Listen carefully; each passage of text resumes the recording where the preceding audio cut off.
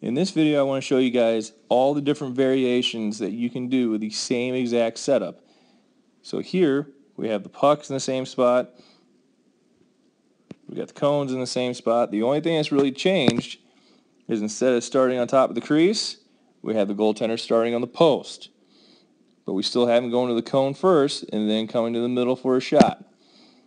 So we'll go slow motion here. The goaltender is going to do a slight T-push or a shuffle off a post, and then he's going to shuffle to the middle of the net.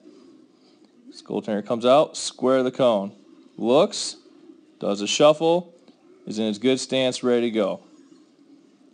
Now again, we're still working on just a couple different variations of skating and just an easy save selection.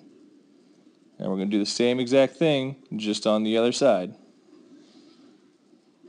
And make sure you guys keep doing both sides because we need to keep working on the skating and edge work from either side.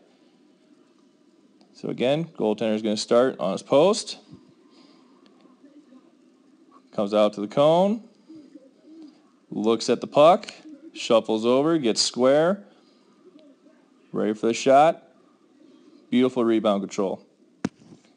Now I want you guys to see how actually fast he's going. We're going to go full speed. Now, don't expect your goaltenders to be going this fast. Make them go nice and easy, get the technique down, and then we'll build up the speed. I don't expect newer goaltenders to be moving like this. But this is a good time that you work on your good technique, and once they perfect this, then you can build up the quickness and speed.